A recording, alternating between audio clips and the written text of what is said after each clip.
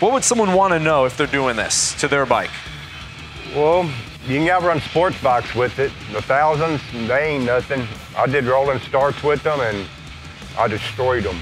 Are they having to lift because they're wheeling, or do you have some guys that are pretty good riders that are able to stay in the throttle on 1,000? I'm always ahead of them. I don't know what they're doing. I don't know what they're doing. So a leader bike, 1,000 cc, Suzuki, Honda, what are they? It was a CBR 1000 the first time. Honda, CBR 1000. He doesn't even know if they're lifting because they're behind him.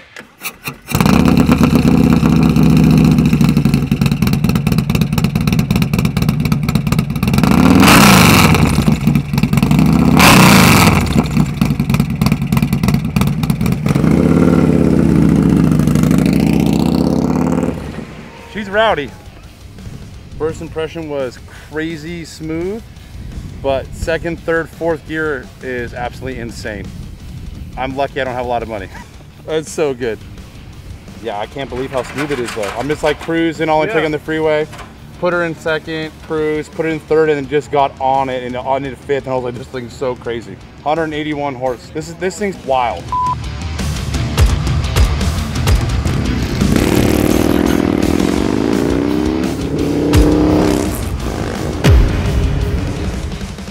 This is one of our best customers, Mr. Hoke. And every time we post a video of a 135, he's like, man, I built a 143, you didn't post it.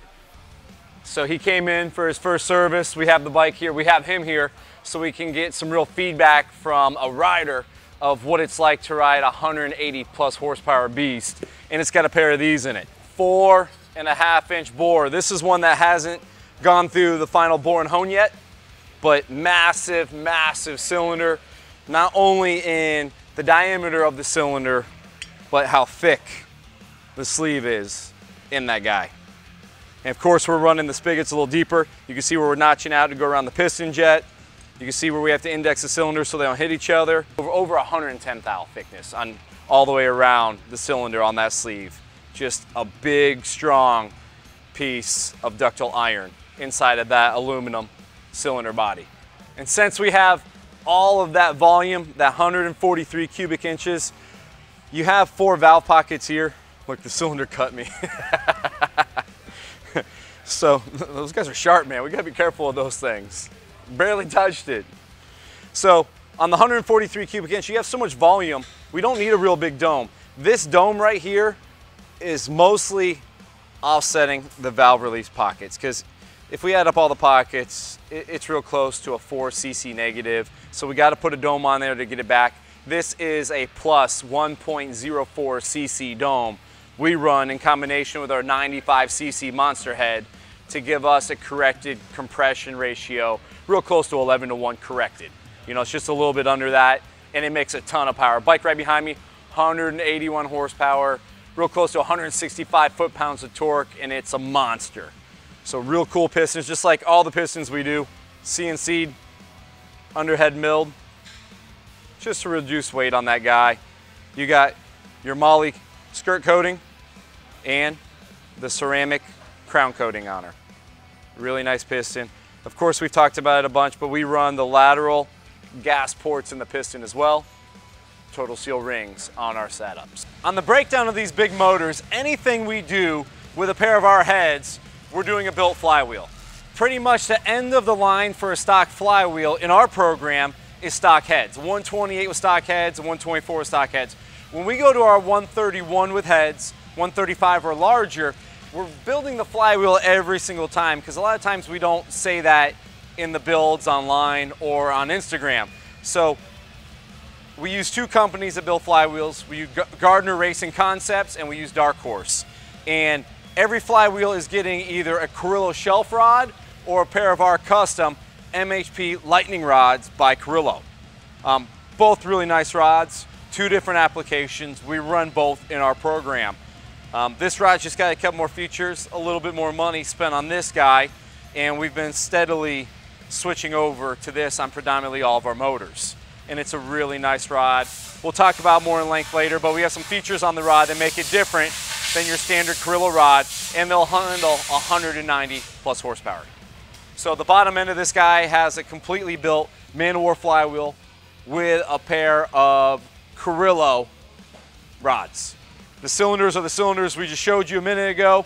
They are a stock Harley Davidson jug with a brand new 4.5-inch sleeve inserted in them. It's got our monster heads on it, plus 2.5 millimeter oversized valves with the real unique square port that Frankenstein of us have done in our partnership. The monster manifold also has a proprietary square port that matches up to that head, and we paired that with a 70 millimeter throttle body. This 143 cubic inch M8 monster is paired with a Star Racing 615 full race cam, and you can really tell on the dyno sheet when she's getting up there in the RPMs, it's letting loose. And we are running this on pump gas, so 180 plus horsepower on pump gas. It's got a horsepower incorporated V2 air cleaner setup that is made for a 70 millimeter throttle body, right from horsepower incorporated. Clean intake, it looks good. Sometimes you'll see us do a wider one. The wider one does flow more air. It does help these guys get a little more horsepower on the top end. It just gets in the way of your leg. This guy with this air cleaner, it might sacrifice a couple horsepower, but it gives you more room when you're on the motorcycle. The D&D, it flows enough to make the 180 horsepower. It has the sound. We predominantly stick to about 4 or 5 different exhaust pipes that we like, that works really well. Like a lot of our big horsepower builds, this bike got a pair of BSTs front and rear.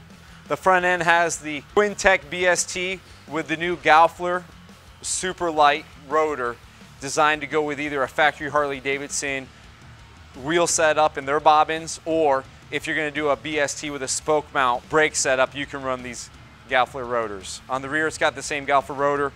It's got a Twin Tech BST underneath the rear end under those bags. We've never seen a destroyed BST yet, and we have hundreds of sets out there on the road. Awesome wheel. If you're going to break a stock rim, you're going to break a BST. I mean, they're just as strong, they can handle a lot. So just because it's covered in fiber doesn't mean you got to be sensitive with the tire. I've hit a lot of potholes with mine, some hard stuff. I have never had a problem with the rims on my bike either. Let's go over the drivetrain, what's done in the primary and the transmission. So the primaries, our #1 go-to is the new MHP Comp of Power.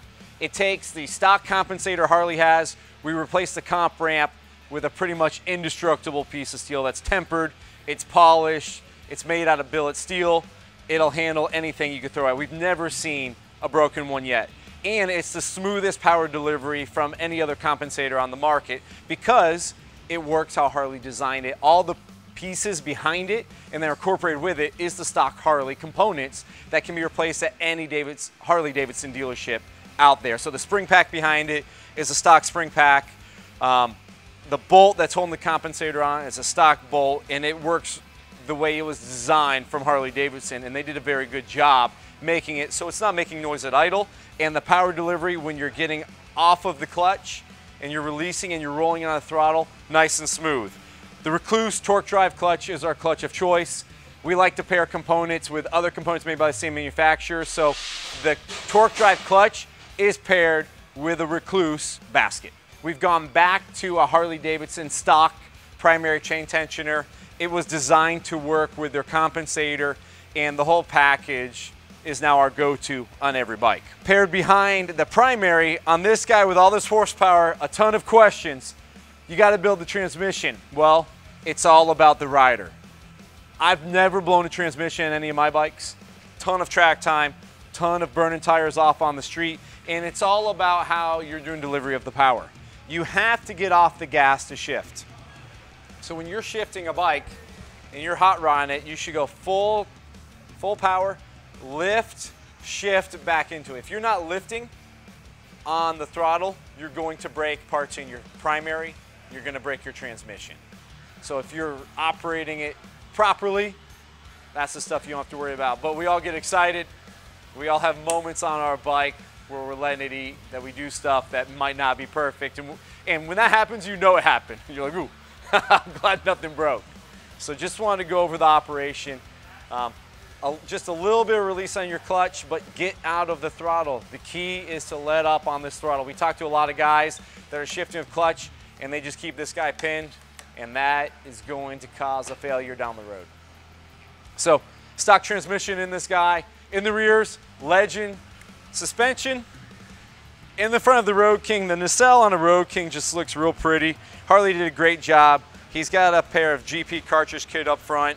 It's got a Shorty carbon fiber fender on this bike, and there's two companies we go with. We deal DTF and we deal Hoffman. Real clean bike, real simple. In all reality, unless you heard it coming up on you, you'd have no idea that it makes 160 foot-pounds of torque at 3,400 RPMs. It bumps up to 164 at 5,000 RPMs, and it doesn't go below 160 until you're like at 5,700 RPM. So 160 foot-pounds of torque from 34 all the way to about 57. And even when we're getting off the gas on the dyno sheet, it basically crosses back under 140 when we lift, and that's at 6,700 RPMs on this dyno sheet. She crosses the 140 horsepower mark at 4,500, and then she hits 180 pretty much as soon as she crosses the 6,000 RPM threshold and just holds it. It's just a beast. We got Mr. Hoke here. We'll grab him. We'll get some real testimony from him. He says street bikes can't handle this bike, and he's no spring chicken. So let's go grab him and we'll get some real testimony from the rider when you got some power like this. Okay. Let's go look at your bad boy, okay, so you can tell everyone what to expect when they have something that mean. All right, okay, come on. Go. We talk a lot about the power, what we think they do, but I think what the viewers want to know is like what your experience been, because you went from, was it a stock 114 when we got it? 131. It was a Harley 131? Yeah. Was it their whole setup with their exhaust on it? No, I had a D&D. A D&D, and it was retuned? No, with the Screaming Eagle tune. Screaming Eagle tune. Which So is not good. you went through that process and had that. Explain the difference going from a 131 with Harley's tuner in it to the 143 when you got it back with us. Of how different they were. It's about 3 times as much going from a 114 to the 131. It's way different. The 131, I didn't really respect the bike. This one here, you got to respect it. It'll make you tap out. It'll make you let go of the throttle. So what are you noticing when you're grabbing a handful of throttle? I have a hard time hearing. I'm hard of hearing, so sometimes I hit the red blender because in Texas I ride without a helmet. I can hear better, but the helmet, I got to really pay attention to my shifts. So it's out of control. It's ridiculous. I mean, it'll go. There's no reason to even really hit 7 unless you're really racing someone and you got some money on the line or your reputation on the line. There's no reason to hit 7 or 7,200 RPMs. I mean, when you're hitting 6, you've been in it long enough where you're ready for the next shift point to come. But I mean, shifting this bike all day long at 65, no issues there. Yeah. And they just make a ton of power. I mean, anything from 35 up, it's just a monster. Oh, yeah. And I noticed the tire's ripping loose and you really don't even hear it. Yeah. Have you noticed that on this? Yeah. Yeah, it will bust them loose. I got the Metzler tire on my bike, so it's a pretty good tire. Yeah, on this bike, we outfitted it with the BSTs and the Cruise Tex. So that's Metzler's new tire. It's not gonna get the longevity out of mileage, but as far as an all-around awesome performing tire in the rain, on the street, and in the corners, it does it well. Yeah, very good tire. Yeah, you're happy with them so far? Oh yeah, I had them before, so I did them again. Yeah, awesome tire. We put them in our program. We pretty much run the Dunlop tires that come on the bikes. We switch to the Bridgestone. If someone wants something more aggressive than the Bridgestone, we go to the Metzler Cruise Tex. So the Bridgestone are the Battle Cruise. We love that tire. That's your best all-around everything tire. This one's gonna have a little faster wear, but more performance out of it as well. Yeah, correct. Now, when we did the 143, we also did the BSTs at the same time. Yeah. What's your thoughts? What have you noticed? It's hard because we did the motor and the BSTs at the same time. It's a whole different bike. It feels real light. It's a whole different feeling of bike. It's hard to describe it. It's one of the best upgrades I did was the wheels and the headlight. the headlight was a great upgrade too. Well, especially if you're going fast at night, you know, you need to see. The bars look great too. This is something you put on after us. Yes. What are these? Trask. These are the Trask. They looks awesome on the Road King. Yeah. I'd have to say it's just a good looking handlebar setup on there. The bars went down a ½ inch down. From a stock Road King bar. Yes. So it's more set up as an aggressive drag bike. Yeah. Real stable feeling. I noticed that on the bar. So you get the polyurethane riser bushings in there. Just a real slick bike. I don't know why you picked such a girly color though. I would have picked something a little more manly. Yeah. But the blue. Hey, in my eyes, Harley makes one color. Black. Black. You know, I'm old school. And I love a black Harley. They are a little harder to keep clean, but when they're done right, they look awesome. And I'm a fan of putting some chrome on them too. I usually have an all black motor like you, and I go with a polished exhaust pipe. Yeah. But I'm gonna duplicate this bike for our track bike. I have a Road King. It started life as a police bike. I might black it all out and catch up to you on the cubic inch. I might pass you by a couple. Okay. But we'll see how it is. What would someone want to know if they're doing this to their bike? Well, you can outrun sports bikes with it. The thousands, they ain't nothing.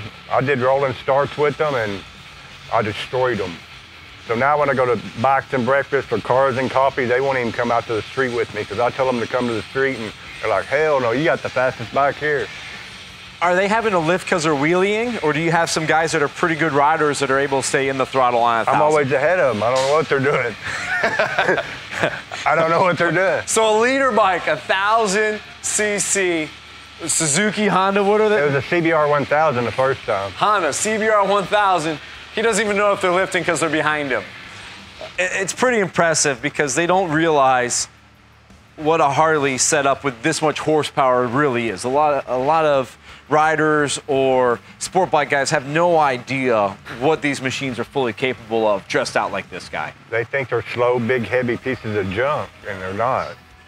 But you got to spend a little bit of money on them, or a lot of money to make them fast. You could have easily had 3 CBR 1000s, the cost of this, but like I explained, it's like when a diesel truck rolls up on a Camaro or a Mustang or a Corvette, and they're able to dust it. It's not supposed to happen, and when it does, it's like that truck on 35-inch tires weighing 5 times as much as my car just slapped me around on the road.